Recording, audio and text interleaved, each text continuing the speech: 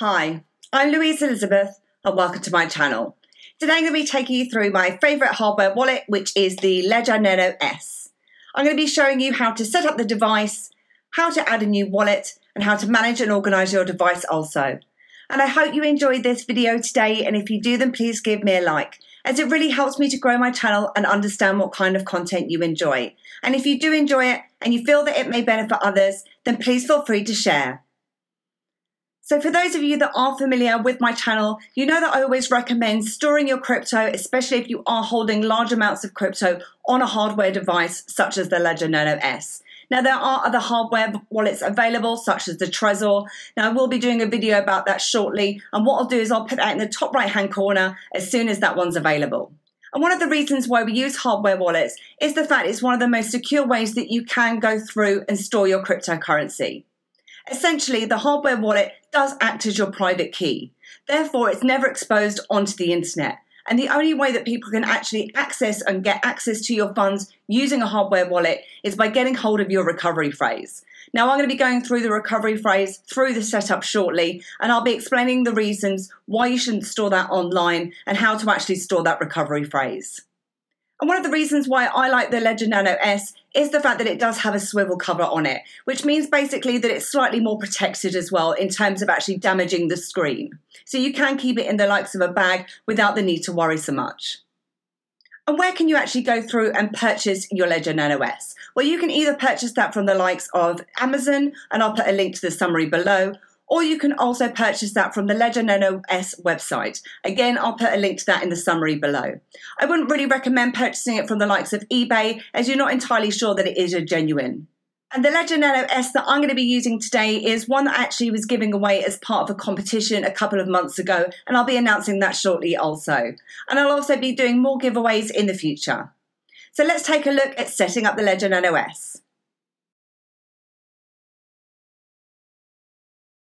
So when you receive your Ledger Nano S, it comes in quite a nice box. It's very similar to the likes of your Apple kind of devices when you are receiving those. And what do you get in terms of actually opening the box? Well, first of all, you'll get your Ledger Nano, so it's quite nicely displayed. Again, like I said, it is that kind of little device. It has got that swivel cover that does protect the device itself and the screen here. And what else do we get?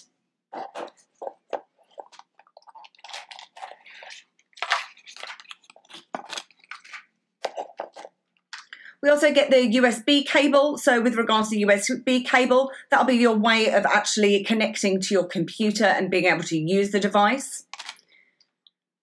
You get a little tag as well and a little key ring that you can use, so you can hang it from your neck if you wish.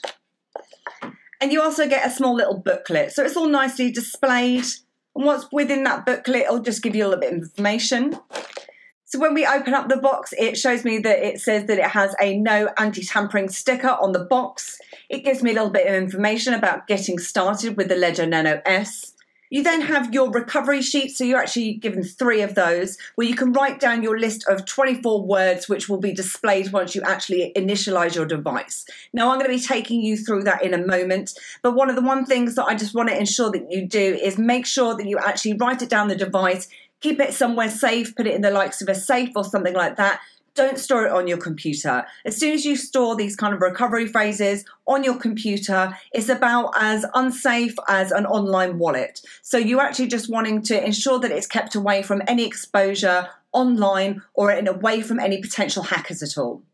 And then to connect up your Ledger Nano S, what you'll need to have your USB cable, and you'll also need your Ledger Nano S. So you need to unswivel the case off of the Ledger Nano S, take the smaller section of the USB cable, and then just simply plug that into the end of the Ledger Nano S. You'll then need to connect up the cable into your USB port on your computer. Just in relation to the actual buttons on top of the device, you'll have a left navigation and a right navigation, which helps you to scroll through the different options on the device. If you click onto both the buttons simultaneously, it'll actually help you to confirm different options within the device. So now let's have a look at initializing the device and getting it working as set up. And the first thing you'll receive on the screen once you've connected that up is a welcome notice. It'll also tell you the differences between the different buttons on the actual device itself. So if you go through those, and then you'll get an option to configure as a new device. If you click onto the tick button, and the first thing it'll do is prompt you to choose a new PIN code. So what we're going to do is enter in that PIN code. Now, like I said, this isn't going to be a live device that I'm using, so I'm going to set up a simple PIN code for the moment. And you can do more than 4 numbers if you wish. You can choose 6 or 7 or 8. But if you do just want to select the 4 PIN code, you can do so. And then if you want to select the tick box, once you've completed that, what you then need to do is click onto the 2 buttons at the top simultaneously to confirm that action. Then what it'll ask you to do is confirm your PIN code. So what I now need to do is re-enter in that PIN code. Now what it'll ask me to do is write down my recovery phrase. Now you did actually have a bit of paper within the Ledger Nano S box where you can write down your recovery phrase in that section. So please ensure that you, like I said previously, ensure that you don't keep this on your computer and keep it offline. And it will be a list of 24 words, so do ensure that you do actually put these in the correct order as well. It's really important.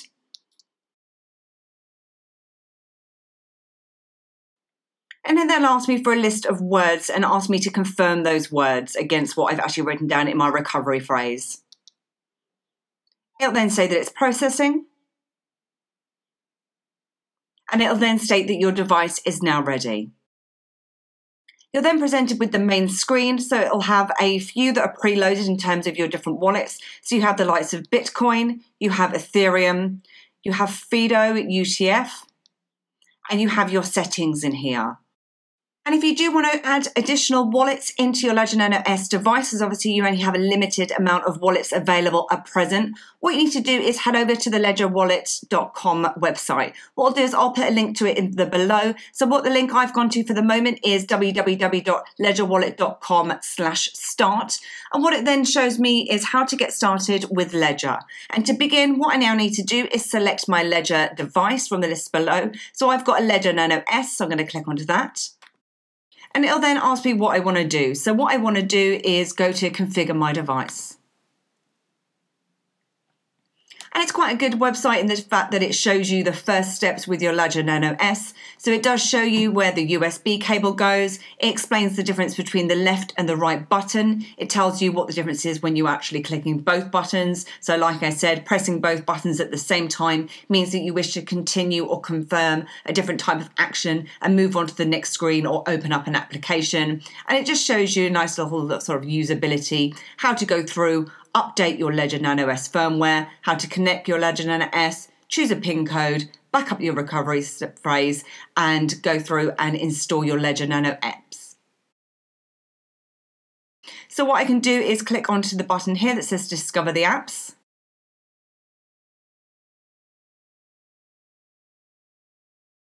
And in here I have several different options. We're going to be going through the management apps shortly. So what I'm going to do is select Bitcoin and altcoins. And then I'm going to click on to Get the Apps. I'm going to select the Ledger Wallet Bitcoin and go to Install. And you can see here that it is supported by the likes of Windows, Mac and Linux. And what it will do is it will actually launch an app, and it is a Chrome extension. So what I'm going to do is click on to Launch App. And the first thing it'll ask you to do is, to begin, you need to connect and unlock your Ledger wallet. So what I'm going to do is connect that up by simply putting in my USB cable and entering in my PIN code again, just to ensure that it is me that's actually accessing the device. Okay, and it's then asking me to update my device. I'm actually going to do that later, so I'm just going to click on to later. And it'll then ask you which Bitcoin blockchain you'd like to use, and we're going to be selecting Bitcoin here for the moment. And it'll ask me for my address type. So it states here, following the segregated witness activation, you can now create a new address format with several benefits: lower fees, faster signatures, and enabling second layer solutions. It is recommended to switch your receiving address to this new format and migrate your legacy funds by creating a transaction into a SegWit address. So what I'm going to do here is I'm going to choose SegWit, and it will then open up and synchronize my wallet. So this very simply is your Bitcoin wallet. So you have the ability to send. So you can send Bitcoins to a certain recipient address by entering in the recipient address, put in the account that you're actually debiting. It'll then state the transaction fees, which you can go through and you can change and customize. And it'll tell you the amount spent, which will also have the transaction fees showing in here also. Now, just in relation to sending any Bitcoin, so if you are sending Bitcoin, it will ask you to confirm any transactions, and you'll also need to confirm that on your actual Ledger Nano S device also. Then in relation to receiving, now you don't actually have to have your Ledger Nano S connected to actually receive any type of Bitcoin. So if you would like to receive, you can obviously type in the amount and then share your QR code or share your Bitcoin address. And once you've then finished with that Bitcoin wallet, what you can simply do is just come out of that wallet, and you can also just disconnect your Ledger Nano S using the USB cable and removing that from your laptop. Now, just taking us back to the ledgerwallet.com/apps site. So on here, we can also download the Ledger Manager. So that will allow us to install and remove apps on the Ledger device. So if we click onto that and then click onto Get the App. And from here as well, we can see that it's also compatible with Windows, Mac and Linux, and we can go through and we can install that again. Once we've installed that, again, we can launch the app. Now from this screen, it's where it allows you to add additional wallets onto your device. So you have the likes of Bitcoin, Bitcoin Cash, you have Litecoin, you have Stratis. There's lots of different options in here, including Ripple in here, which is quite a good one that you can keep offline as well. So if, for example, we want to add Ripple onto our device, we can simply click onto the arrow that's pointed downwards in the green circle here. And it will then go through and it'll install the application for you. Now on the screen at the moment, it's now asking me whether or not I want to allow Ledger Manager. So I'm going to click on the tick box and it'll then state processing. Now once I've actually gone ahead and installed that onto the device, if I then click through the different options on the Ledger device, I can then see that I now have Ripple available from the main menu. And if you'd like to remove one, for example, if you no longer want this FIDO UTF, you can then just click on the little bin icon. So I'm going to go ahead and click onto that now. And what it will then do is it will remove that from my device. So it just clears it up a little bit and helps you to organize your device. So if I now go through onto my device, and if I click through, you'll see that FIDO UTF is no longer available from the main menu. And if you then click onto firmwares on the left-hand side under the store here, it will then state any new firmware that is available for your Ledger Nano S, and you then can go through and click onto install. Now, just in relation to the settings on your Ledger Nano S, if you go to security, in here you have the ability to change a few different options. So you can either set the auto lock to set to a certain amount of time, you can change the PIN, you can shuffle your PIN, and you can also set a temporary passphrase. So that was a very brief overview of how you go through and set up your Ledger Nano S. I'll also be bringing further information on my post on my website, which is at www.everybithelps.co.uk. I'll also be doing further giveaways in the future, as well as the giveaway for the Ledger Nano S, which I'll be announcing shortly. And I hope you enjoyed this video today, and if you did, then please give me a like.